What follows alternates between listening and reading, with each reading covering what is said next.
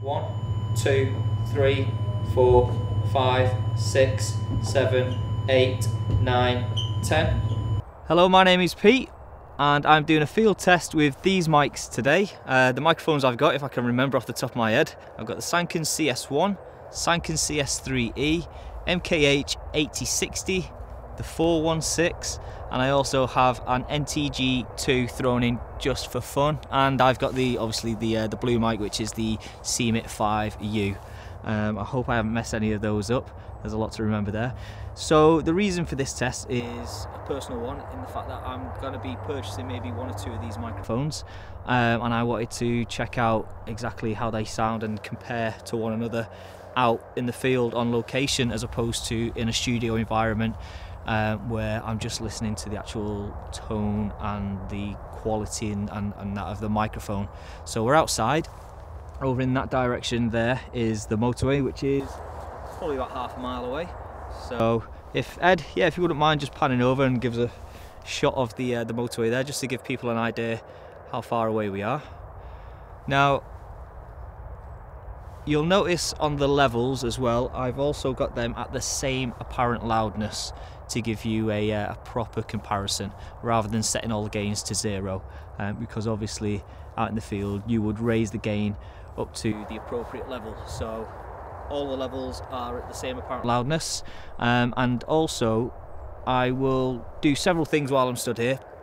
But first of all, I'm going to give you 30 seconds of me not talking, so you can compare the different sideways noise rejection of these microphones with just the general atmosphere and the motorway noise over in the distance there.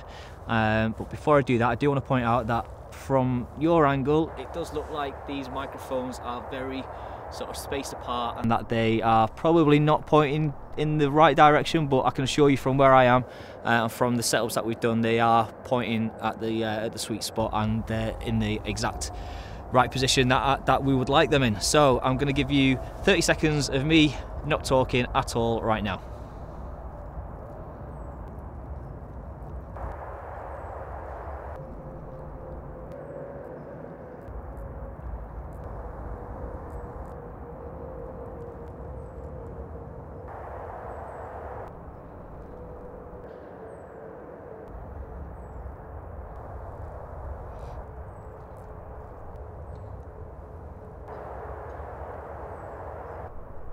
Okay, so if you're using the recordings of just the audio there, then you can obviously flick between the actual audio files and compare the levels there. But you'll have noticed, I'll put a graphic in at this point, that all of the levels should have been at different levels. I've done a little bit of playing around with these microphones, and when I brought them into a session, an Adobe Audition, you could see an actual difference in the noise levels there, and there's one or two that stand out really well, the CMiT being one of them, which I was hoping it wasn't going to be the case, because that's a very expensive microphone. It looks like I'm going to be spending some money on that one. So for now, I'm going to step off mic so you can get an idea of the coloration and just the signal losses there. So I'm going to step to the side now. So I'll continue talking. This will give you an idea of the reach of some of these microphones. I have thrown in different microphones in the mix here. So obviously the Sanken CS1 is a cardioid, so that should have a better reach from this sort of angle as opposed to one or two of the others. And that should give you an idea. I'll step back in the middle. So back in the sweet spot there. And what I'll do now is I'm actually going to step backwards, but still projecting towards the microphones to give you another idea from this kind of angle. So I'm a foot, well, I was one step back, probably 1.5 foot away from the microphones now, so you should hear a difference in the reach between each different microphone there. Don't really know what else to say right now, other than just keep blabbing away so you can compare the difference between each microphone. What I'm going to do in a moment is I'm going to raise the stand and I'm going to lift the microphones up probably another foot, as obviously sometimes we're in some situations whereby the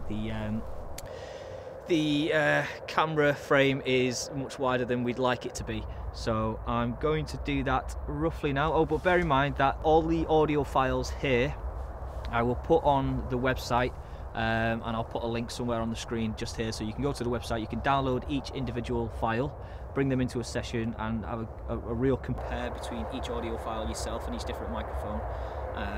And those will be at 4824, which is what we'd be recording in the standard anyhow, rather than any of the higher sample rates. I just thought it's the usual, so we'll stick with that. And so yeah, back under the sweet spot just here. We have some horses walking past and a little bit of noise, a bit of chatter in the background, so hopefully that'll give you an idea of some of the noise that's bleeding in from that direction. Anyhow, I'm going to shut my mouth, I'm going to bring this up, and then we'll do the same again. So I've raised the microphones probably about a foot, maybe a foot and a half, so they're quite a distance there, and the aim of this sort of scenario is just to give an idea of the reach that each microphone has, and obviously the amount of noise that it's letting in, and the signal to noise ratio. Now, just for the sake of chatting away, I want to just point out that I threw the NTG2 in the mix just because it's becoming quite a popular microphone now at the entry level.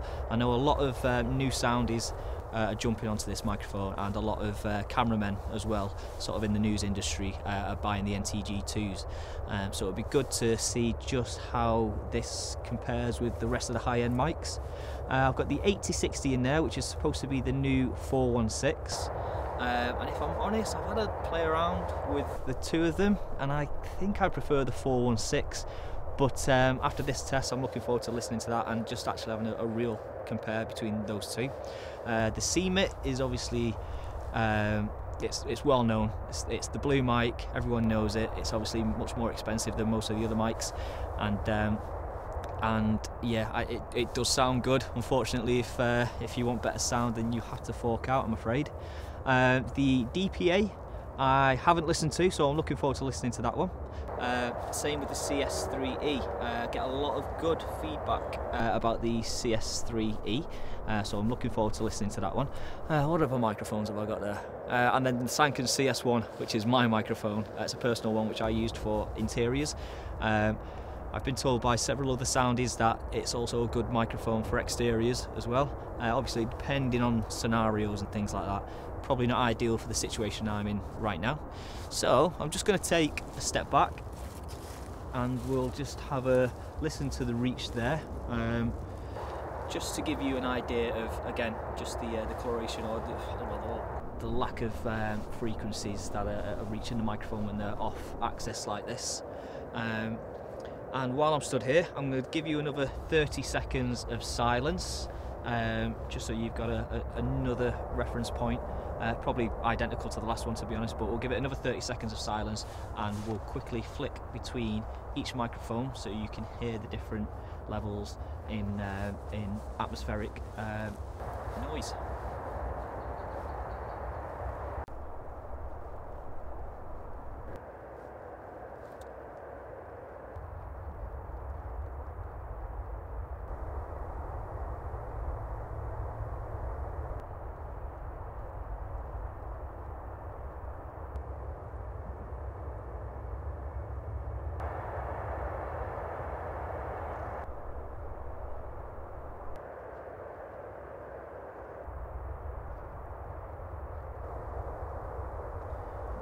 Now, I've actually got my sound devices 664 on the floor here, and as I'm talking, the levels are pretty much bang on. They're all at the same apparent loudness, but during that silence there, I can see the levels are completely up and down all over the place. I'll show you a quick shot of that.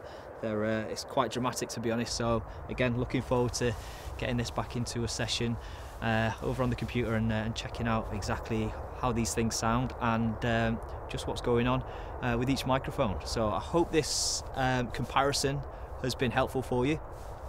Just want to add that all these microphones, well, nearly all of these microphones have been provided by Studio Care, so thanks to Studio Care for lending me these microphones. And I will also be doing an interior version of this with a couple of these microphones plus a couple of interior microphones, so we can have a real good comparison as to how the two compare to each other, how they react with reflections indoors, and just see which one's the better one, basically, and hopefully help you guys, as I hope this helps me decide which microphones I'm going to be buying in the future.